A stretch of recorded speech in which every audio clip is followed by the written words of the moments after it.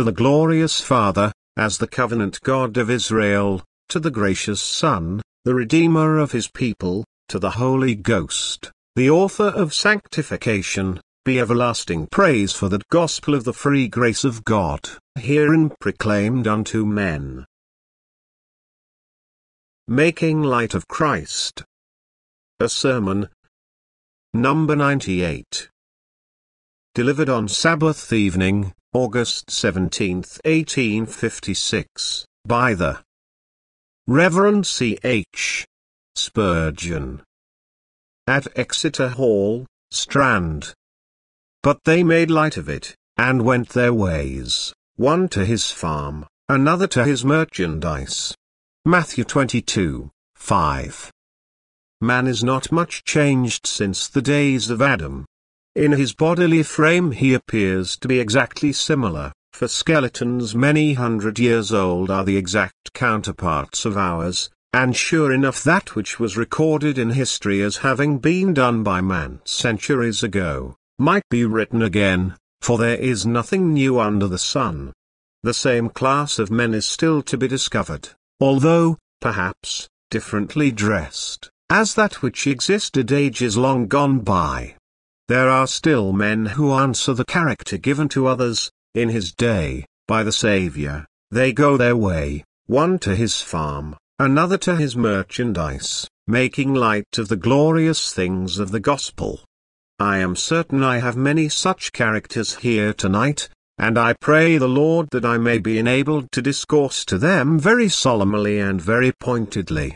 And I must ask all you who understand the heavenly art of prayer, to pray that God would be pleased to send home every thought into the breast where he intends it to lodge, that it may bring forth the comfortable fruits of righteousness in the salvation of many souls. They made light of it, so do too many in this day, and so will a large portion of my hearers tonight. I believe that to think lightly of Christ is a sin, and at all risks of being falsely called legalist, or free willer, by those who are wise above what is written, I shall charge it upon you as such, for I hope I shall never belong to that class of Calvinists who do the devil's work by excusing sinners in their sins. In the first place, we shall have a few words with you, concerning what it is that the sinner makes light of, secondly, how it is that he makes light of it, and thirdly, why it is that he makes light of it. Then a general observation or two, and we shall not weary you. In the first place, what is it that the sinner makes light of? According to the parable, the person alluded to made light of a marriage banquet which a king had provided, with all kinds of dainties, to which they were freely invited, and from which they wilfully absented themselves. The spiritual meaning of this is easy to discover. Sinners who make light of Christ express their contempt of a glorious banquet which God has provided at the marriage of his Son. This is solemn ground to tread upon. Oh, for the teachings of the Holy Spirit! Taking this parable as the basis of our remarks, we may observe, first, that the sinner makes light of the messenger who brings him the news that the marriage supper is prepared.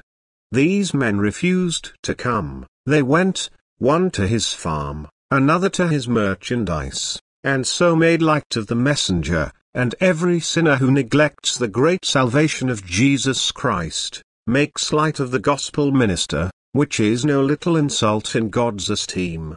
It is never reckoned a small offense by our great nation, if our ambassador is treated with indifference, and take it for a truth, it is no light thing with God if you despise the ambassadors he sends to you. But this is comparatively little. The ambassadors are men like yourselves, who can well afford to be contemned, if that were all. In fact, we should be glad enough to forgive you if it were in our power to do so, and if this were all your guilt. But these people despised the feast. Some of them fancies that the fatlings, and other provisions that would be upon the table, would be no better than what they had at home.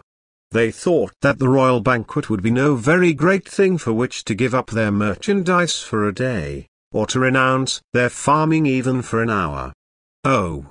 sinner, when thou neglectest the great salvation, remember what thou dost despise. When thou makest light of God's gospel, thou makest light of justification by faith, thou makest light of washing in the blood of Jesus, thou makest light of the Holy Spirit, thou makest light of the road to heaven, and then thou makest light of faith, and hope, and love, thou makest light of all the promises of the eternal covenant, of all the glorious things that God has laid up for them that love him, and of everything which he hath revealed in his word as being the promised gift to those who come unto him. It is a solemn thing to make light of the gospel, for in that word, God's spell, good tidings, is summed up all that human nature can require, and all that even the saints in bliss can receive. Oh! To despise the gospel of the blessed God, how mad! How worse than folly! Despise the stars, and thou art a fool. Despise God's earth, with its glorious mountains, with its flowing rivers, and its fair meads, and thou art a maniac. But despise God's gospel, and thou art 10,000 maniacs in one. Make light of that, and thou art far more foolish than he who sees no light in the sun, who beholds no fairness in the moon, and no brilliancy in the starry firmament. Trample, if you please, his lower works, but oh!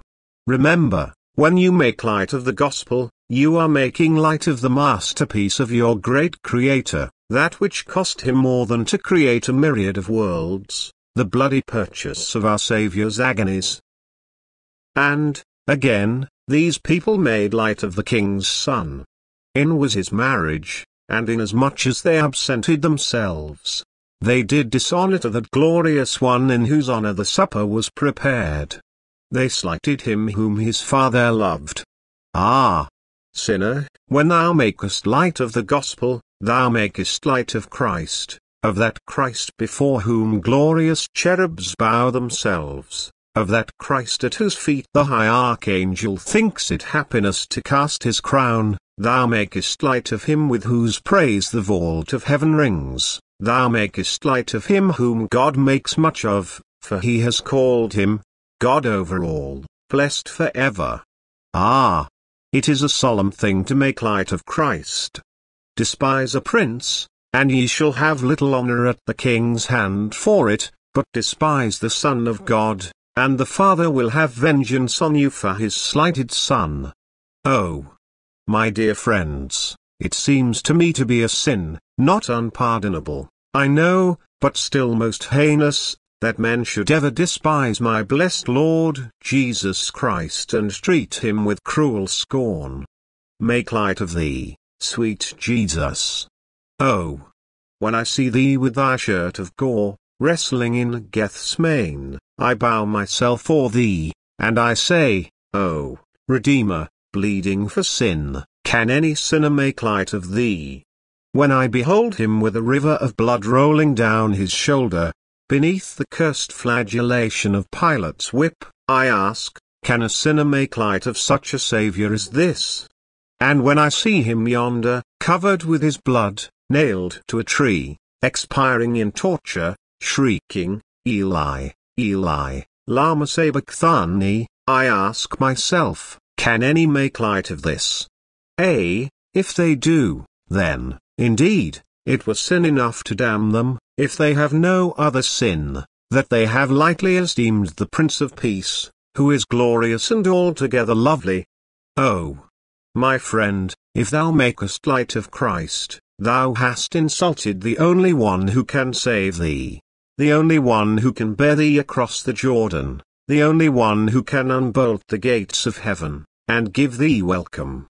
Let no preacher of smooth things persuade thee that this is not crime. Oh, sinner, think of thy sin, if thou art making light of him, for then art thou making light of the King's only Son. And yet again, these people made light also of the King who had prepared the banquet. Ah! Little dost thou know, O sinner, when thou dost trifle with the gospel, that thou art insulting God. I have heard some say, Sir, I do not believe in Christ, but still I am sure I try to reverence God. I do not care about the gospel, I do not wish to be washed in Jesu's blood, nor to be saved in free grace fashion, but I do not despise God, I am a natural religionist. Nay, sir, but thou dost insult the Almighty, inasmuch as thou dost deny his Son. Despise a man's offspring, and thou hast insulted the man himself. Reject the only begotten Son of God, and thou hast rejected the Eternal One himself. There is no such thing as true natural religion apart from Christ. It is a lie and a falsehood. It is the refuge of a man who is not brave enough to say he hates God, but it is only a refuge of lies, for he who denieth Christ in that act offendeth God, and shutteth up heaven's gates against himself. There is no loving the Father except through the Son, and there is no acceptable worship of the Father, except through the great High Priest the Mediator, Jesus Christ. Oh, my friend, remember thou hast not merely despised the gospel, but thou hast despised the gospel's God. In laughing at the doctrines of revelation, thou hast laughed at God. In reviling the truth of the gospel, thou hast reviled God himself. Thou hast bent thy fist in the face of the Eternal. Thine oaths have not fallen upon the church, they have fallen upon God himself. Oh! Remember, ye that mock at the message of Christ. Oh! Remember, ye that turn away from the ministry of truth. God is a mighty one, how severely can he punish? God is a jealous God, oh! How severely will he punish? Make light of God, sinner. Why, this above all things is a damning sin, and in committing it, it may be thou wilt one day sign thy known death warrant, for making light of God, of Christ, and of his holy gospel, is destroying one's own soul, and rushing headlong to perdition.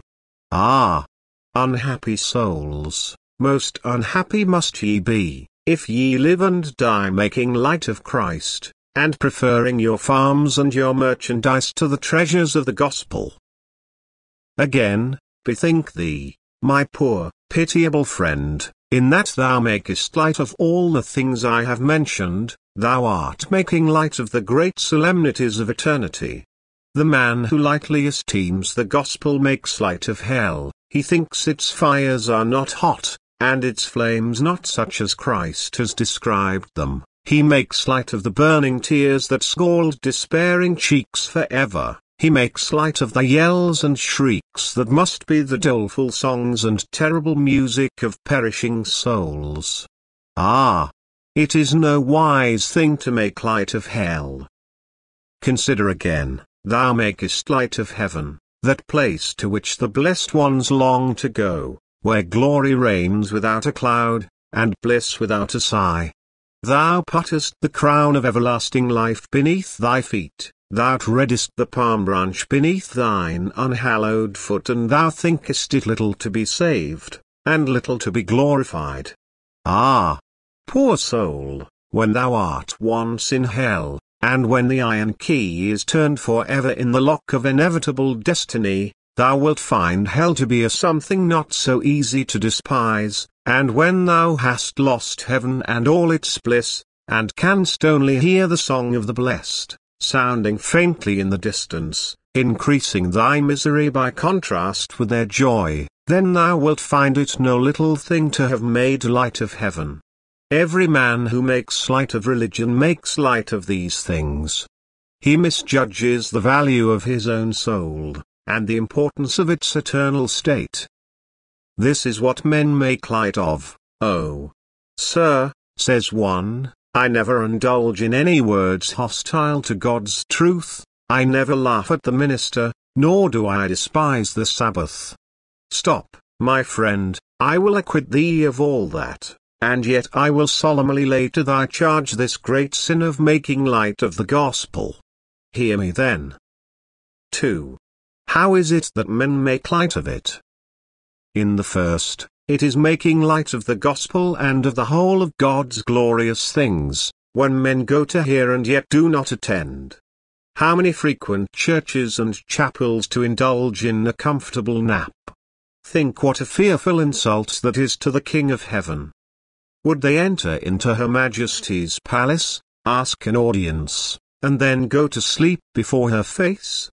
And yet the sin of sleeping in Her Majesty's presence would not be so great, even against her laws, as the sin of wilfully slumbering in God's sanctuary.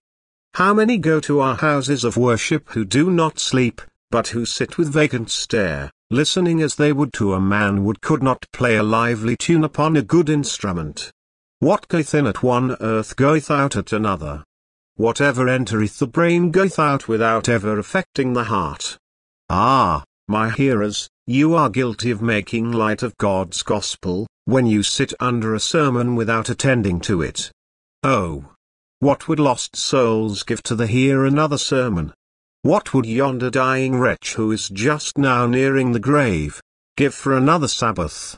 And what will you give, one of these days, when you shall be hard by Jordan's brink, that you might have one more warning, and listen once more to the wooing voice of God's minister? We make light of the gospel when we hear it, without solemn and awful attention to it. But some say they do attend. Well, it is possible to attend to the gospel, and yet to make light of it. I have seen some men weep beneath a powerful sermon. I have marked the tears chase each other, tears, blessed telltales of emotions within. I have sometimes said to myself, it is marvelous to see these people weep under some telling word from God, which is alarming them, as if Sinai itself were thundering in their ears. But there is something more marvelous than men's weeping under the word. It is the fact that they soon, too soon, wipe all their tears away. But my dear hearer, recollect that if thou hearest of these things and shakest off a solemn impression, thou art, in doing that, slighting God and making light of His truth. And take heed how you do that, lest your own garments be red with the blood of your soul, and it be said, O Israel, thou hast destroyed thyself. But there are others who make light of it in a different fashion. They hear the word and attend to it, but, alas, they attend to something else with it. Oh, my hearer, thou makest light of Christ, if thou puttest Him anywhere save in the centre of thine heart. He who gives Christ a little of his affections, makes light of Christ, for Christ will have the whole heart or none at all. He who gives Christ a portion, and the world a portion, despises Christ, for he seems to think that Christ does not deserve to have the whole. And inasmuch as he says that, or thinks that, he hath mean and unholy thoughts of Christ. O carnal man, thou who art half religious, and half profane, thou who art sometimes serious, but as often frivolous, sometimes apparently pious, but yet so often unholy, thou makest light of Christ. And ye who weep on the Sunday, and then go back to your sins on the Monday, ye who set the world and its pleasures before Christ, ye think less of Him than He deserves, and what is that but to make light of Him? Oh! I charge you, ask yourself, my hearer this night, art not thou the man? Dost thou not thou thyself make light of Christ? The self-righteous man who sets himself up as a partner with Christ in the matter of salvation, notwithstanding all his trumpery good works, is such a ringleader among despisers, that I would gibbet him in the very middle of them, and bid all like him tremble, lest they also be found slighters of Jesus. He makes light of Christ, again, who makes a profession of religion, and yet does not live up to it. Ah! Church members, ye want a great deal of sifting. We have an immense quantity of chaff now mixed with the wheat, and sometimes I think we have something worse than that. We have some in our churches that are not so good as chaff, for they do not seem to have been near the wheat at all, they are nothing better than tares.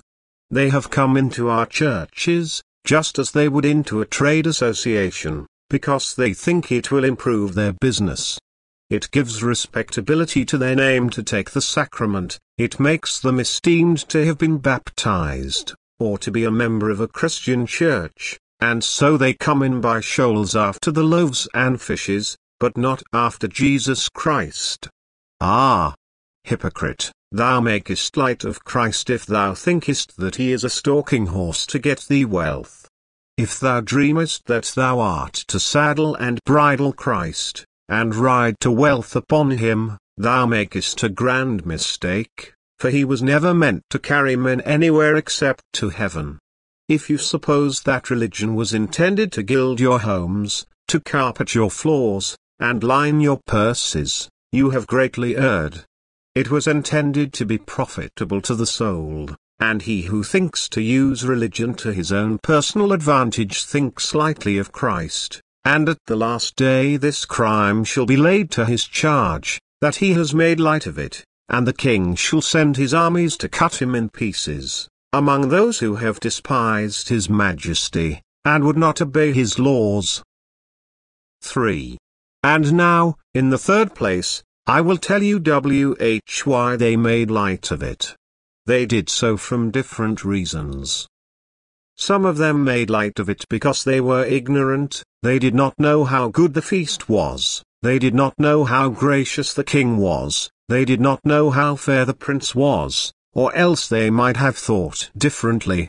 Now, there are many present tonight, I dare say, who think lightly of the gospel, because they do not understand it.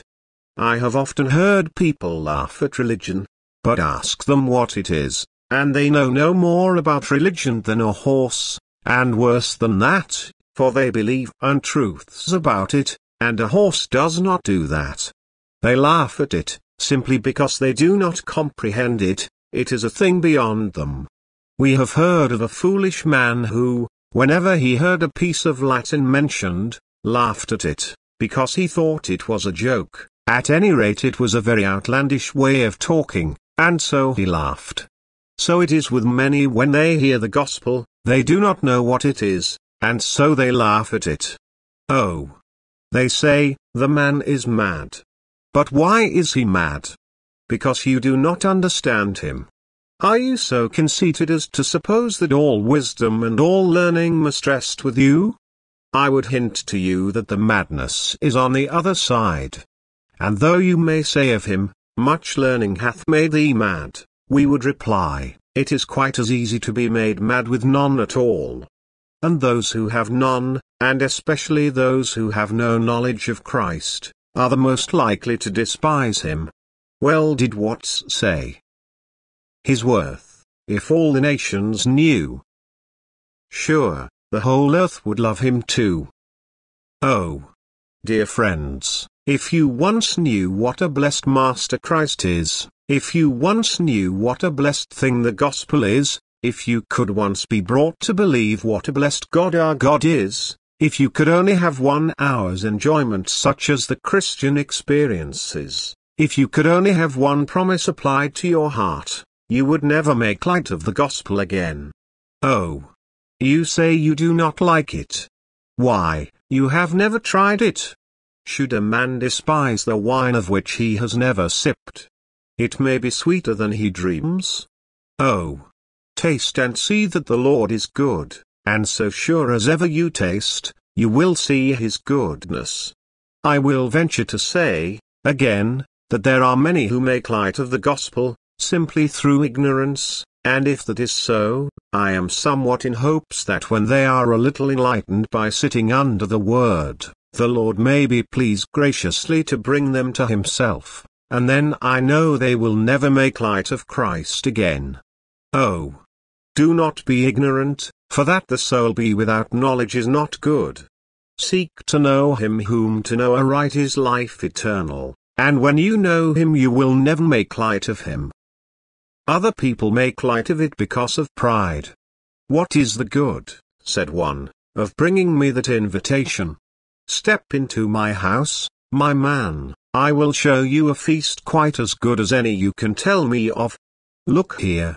There is good cheer for you, My table is as well spread as any man's. Begging his majesty's pardon, the king cannot give a better feast than I, and I do not see why I should drag my bones about to get nothing better than I can get at home. So he would not go, out of pride. And so with some of you. You want to be washed. No, you were never filthy, were you? You need to be forgiven. Oh no. You are rather too good for that. Why, you are so awfully pious in your own conceit, that if it were all true, you would make even the angel Gabriel blush to think of you. You do not think even an angel capable of holding a candle to you. What? You seek for mercy? It is an insult to you. Go and tell the drunkard, you say, go and fetch the harlot, but I am a respectable man, I always go to church or chapel, I am a very good sort of fellow, I may frolic now and then, but I make it up some other day, I am sometimes a little slack, but then I rein the horses in, and make up the distance afterwards, and I dare say I shall get to heaven as soon as anybody else. I'm a very good sort. Well, my friend, I do not wonder that you despise the gospel, for the gospel just tells you that you are entirely lost. It tells you that your very righteousness is full of sin. That, as for any hope of your being saved by it, you might as well try to sail across the Atlantic on a sea leaf as try to get to heaven by your righteousness. And as for it being a garment fit to cover you, you might as well get a spider's web to go to court in, and think it a dress fit to appear in before her majesty. Ah! My hearer, I know why thou despisest Christ, it is because of thy satanic pride. May the Lord pull the pride out of thee, for if he do not, it will be the faggot that shall roast thy soul forever. Take heed of pride, by pride fell the angels. How can men, then, though the image of their Maker, hope to win by it? Shun it, flee from it, for so sure as thou art proud, wilt thou incur the guilt of making light of Christ. Perhaps quite as many made light of the good news, because they did not believe the messenger. Oh! Said they, stop a moment. What? A dinner to be given away? I do not believe it. What? The young prince going to be married? Tell that to fools, we do not believe any such thing. What? We all invited? We do not believe it, the story is incredible. The poor messenger went home and told his master that they would not believe him. That is just another reason why many men make light of the gospel, because they do not believe it. What? They say, Jesus Christ died to wash men from their sins? We do not believe it. What? A heaven. Whoever saw it? A hell. Whoever heard its groans? What? Eternity. Whoever returned from that last hope of every spirit? What? Blessedness in religion? We do not believe it, it is a moping, miserable thing. What? Sweetness in the promises? No, there is not. We believe there is sweetness in the world, but we do not believe there is any in the wells the Lord has digged. And so they despise the gospel, because they do not believe it. But, I am sure, that when a man once believes it, he never thinks lightly of it. Once let me have the solemn conviction in my heart by the Holy Spirit, that if unsaved, there is a gaping gulf that shall devour me. Do you think I can go to rest till I have trembled from head to foot? Once let me heartily believe that there is a heaven provided for those who believe on Christ. Do you think I could give sleep to my eyes, or slumber to my eyelids, till I have wept because it is not mine? I believe not. But damnable unbelief thrusts his hand into the mouth of an, and plucks up his heart, and so destroys him, for it will not let him believe, and, therefore, he cannot feel, because he believeth not. Oh! My friends, it is unbelief that makes men think lightly of Christ, but unbelief will not do so by and by. There are no infidels in hell, they are all believers there. There are many that were infidels here, but they are not so now. The flames are too hot to make them doubt their existence. It is hard for a man, tormented in the flame, to doubt the existence of the fire. It would be difficult for a man, standing before the burning eyes of God, to doubt the existence of a God after that. Ah!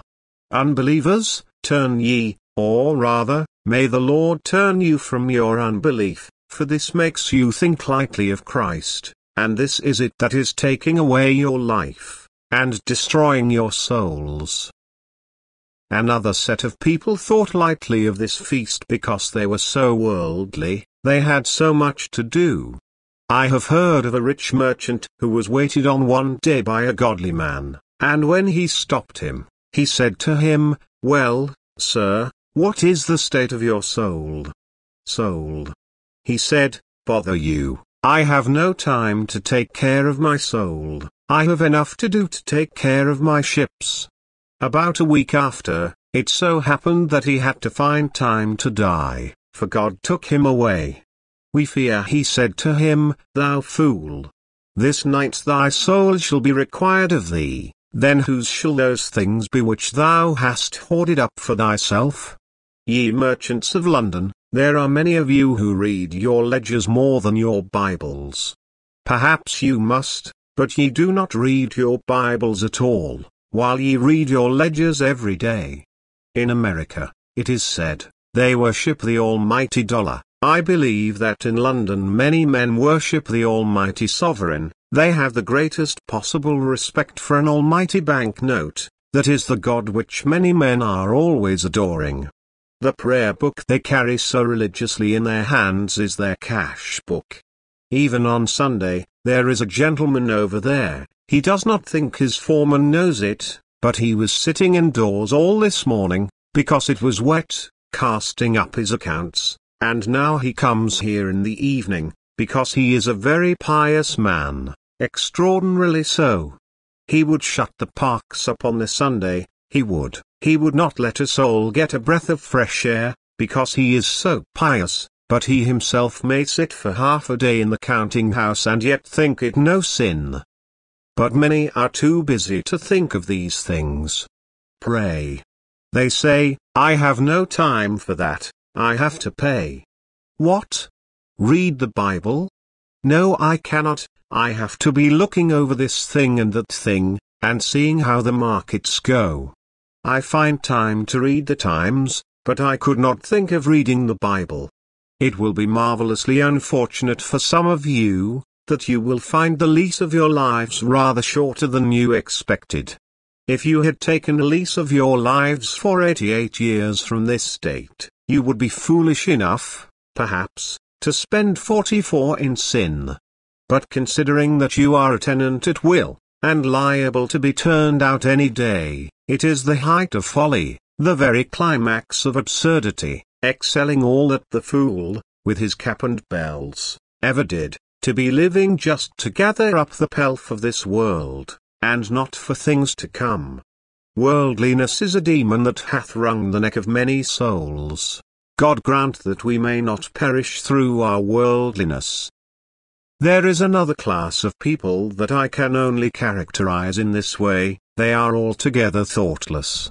If you ask them concerning religion, they have no opinion at all about it. They do not positively detest it, they do not mock at it, but they have not a thought about it. The fact of it is, they intend thinking about it by and by. Theirs is a kind of butterfly existence, they are always moving about, never doing anything, neither for others or themselves. And these are very amiable people, who are always ready to give a guinea for a charity, they never refuse anybody, and they would give their guinea all the same, whether it was for a cricket match or a church. Now, if I were forced to go back to the world, and had to choose the character I would wish to be, the last position I would wish to occupy would be that of the thoughtless man. I believe thoughtless persons are in the most danger of being lost of any class I know. I like sometimes to get under the word a thoroughly stout, stiff, hater of the gospel, for his heart is like a flint, and when it is struck with the hammer of the gospel the flint goes to pieces in a moment. But these thoughtless people have india rubber hearts. You hit them, and they give way, you strike them again, and they give way. If they are sick, and you visit them, they say yes. You talk to them about the importance of religion, they say yes. You talk to them about escaping from hell and entering heaven, they say yes. You preach a sermon to them when they are better, and remind them of the vows they made in their sickness. It is quite right, sir, they say.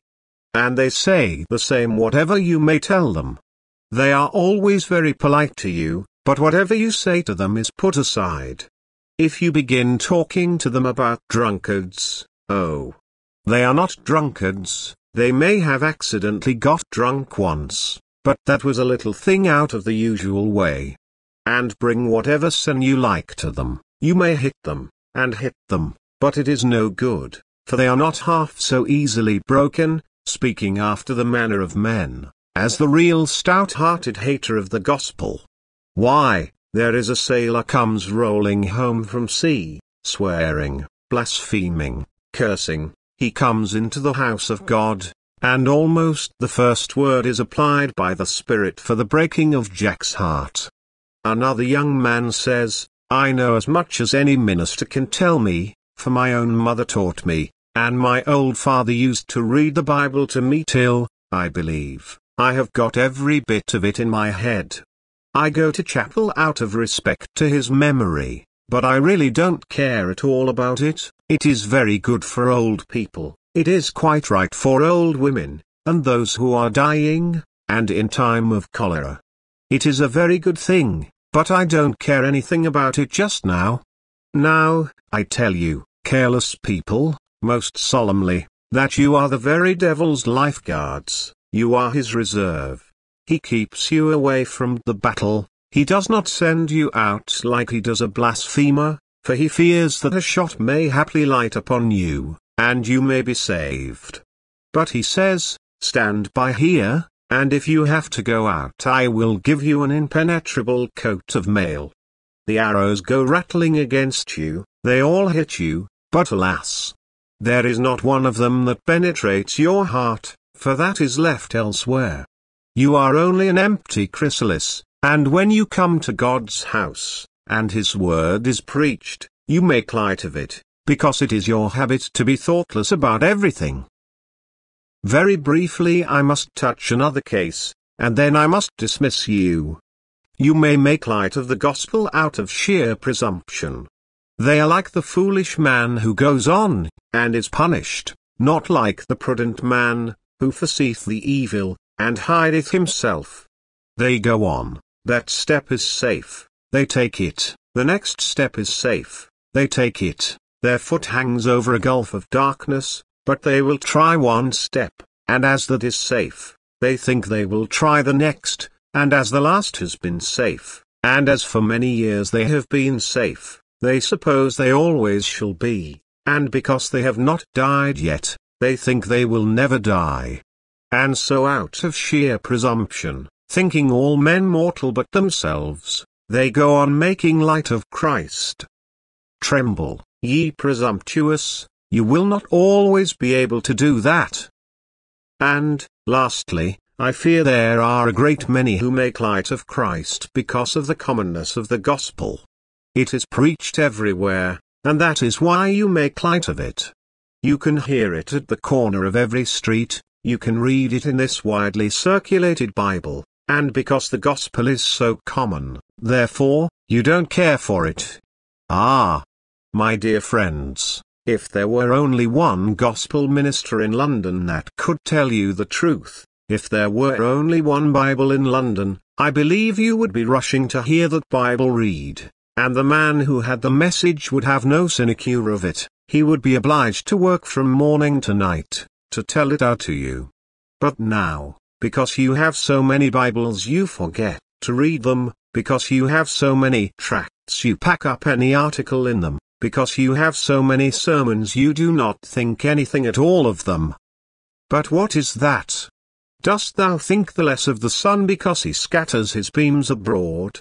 Dost thou think the less of bread because it is the food which God gives to all his children? Dost thou think the less of water, when thou art thirsty, because every rill will afford it to thee? Number. If thou were to thirst after Christ, thou wouldst love him all the better, because he is preached everywhere, and thou wouldst not think lightly of him because of that. They made light of it. How many of my hearers tonight, I ask again, are making light of Christ? Many of you are, no doubt. I will give you, then, just one warning, and then farewell. Make light of Christ, sinner. Let me say, again, to thee, and thou wilt rue the day, when thou comest on thy deathbed. It will go hard with thee when the bony monster has got the grip of thee, and when he is bringing thee down to the river, to steep thee in the lake of death.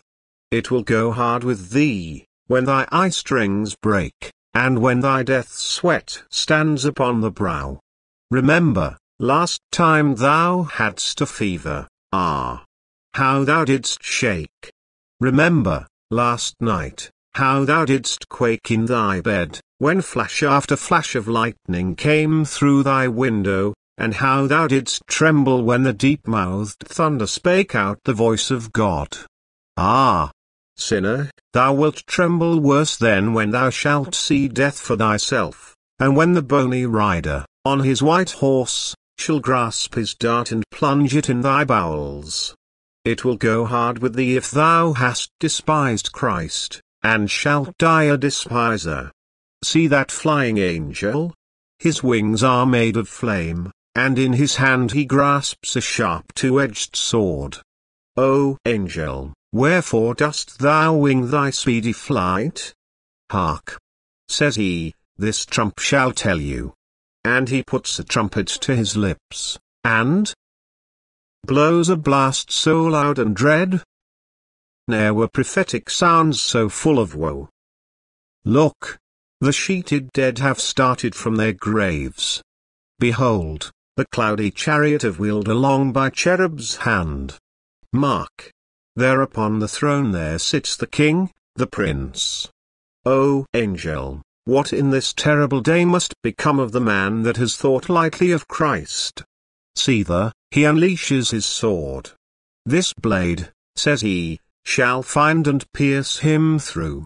This blade, like a sickle, shall reap each tare from the wheat, and this strong arm shall bind him up in his bundle to be burned, and this great arm of mine shall grasp him, and hurl him down, down, down, where flames forever burn, and hell forever howls.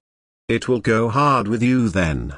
Mark this man's word tonight, go away and laugh at it, but remember, I say to you again, it will be a solemn thing for you when Christ shall come to judgment, if you have made light of him, and worse than all, if you should ever be locked up in the caverns of despair, if you should ever hear it said, Depart ye cursed, if you should ever mingle your awful shrieks with the doleful howls of lost myriads, if you should see the pit that is bottomless, and the gulf that has walls of fire.